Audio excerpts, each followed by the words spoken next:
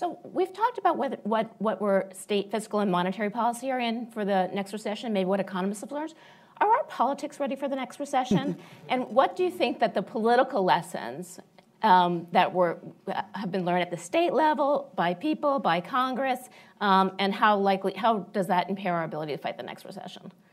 Wendy?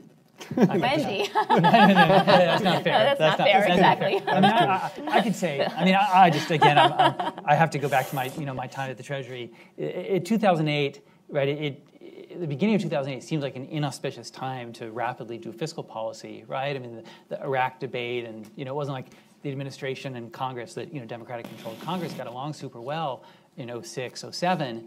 But in some ways that made the 2008 stimulus easier because both sides had an incentive to get something done.